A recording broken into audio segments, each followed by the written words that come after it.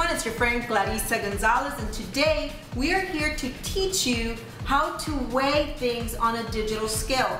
We're talking about how to weigh your yogurt or oatmeal, or maybe you may have to weigh some spinach. Anything that you actually cook or prepare can be weighed using a digital scale. This digital scale I bought at Walmart, and basically it's just a regular digital scale.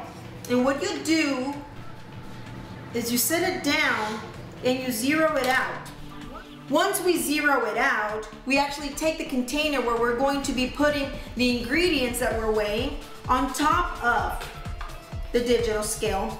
And at the same time, what we're going to do is we're going to zero that out so that we don't actually take the weight of the actual container into consideration. So we'll go ahead and zero that out. What we're going to do is we're going to make sure that the actual weight, for example, on this scale, it actually has it by pounds and ounces. So it actually calls for 40 grams of dried oatmeal because we're doing half a cup right here. So what I'm going to do is I'm going to use a grams to ounces converter because I don't want to have to spend my time here multiplying. So what I'll do is convert 40 grams into ounces, and that's actually 1.41 ounces. So what I'm going to do here is we're going to do 1.4. That's the accuracy that it'll give us, 1.4. And perhaps with this one, just a little bit more. That actually gives us 1.4 ounces.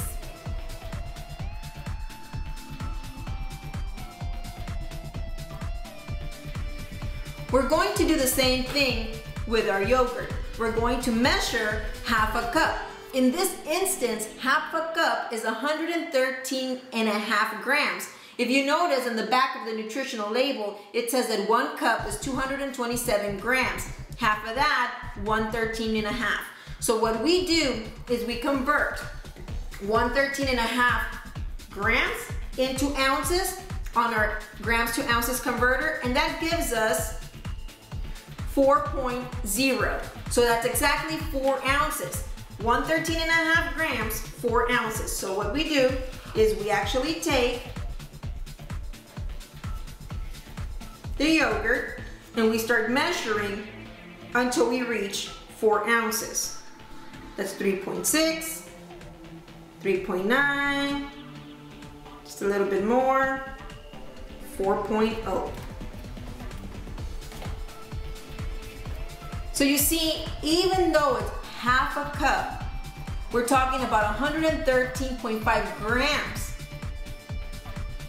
of the yogurt, whereas half a cup of oatmeal was only 40 grams. This makes a big difference when we're trying to calculate the macros. See, those of you that have actually sent out emails to have myself calculate your meal plans, it's very important to follow thoroughly the amount of grams of proteins, grams of fat, and grams of carbohydrates that I've given you, because depending on your specific weight goals, that's how we've actually tailored.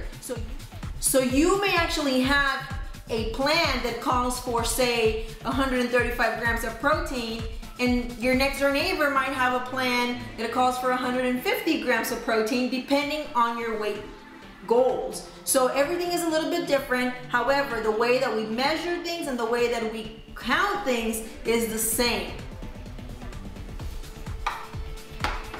This particular scale is very thin, and so it allows us to take it with us in our purse. As far as the men, the convenience of weighing everything is that we actually have the accuracy. So if we have a program like MyFitnessPal, we can input the amount of grams that we've actually eaten. So when we go to MyFitnessPal, what we can actually do is either scan, using your smartphone, the label here, or we can actually look for it under our yogurt brand, and it'll actually tell us how many proteins, fats, and carbs we're actually ingesting. But what we have to do is put the amount of grams that we're actually eating so that it can give us the right amount of macros. So if we're only eating 1/4 of a cup, then we are going to only add 1/4 of the grams that are actually listed on the label. If you still have questions about how to properly weigh the things that we're going to be eating, please email me at clarissa13@me.com. And thank you for watching us. I'm your friend Clarissa Gonzalez, and this was your tip of the week.